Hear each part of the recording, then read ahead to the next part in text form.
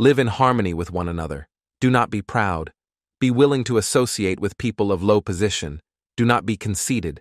Do not repay anyone evil for evil. Be careful to do what is right in the eyes of everyone. If it is possible, as far as it depends on you, live at peace with everyone. God says, do not take revenge, but leave room for God's wrath. It is mine to avenge, I will repay. If your enemy is hungry, feed him. If your enemy is thirsty, give him something to drink. In doing this, you will heap burning coals on his head. Do not be overcome by evil, but overcome evil with good.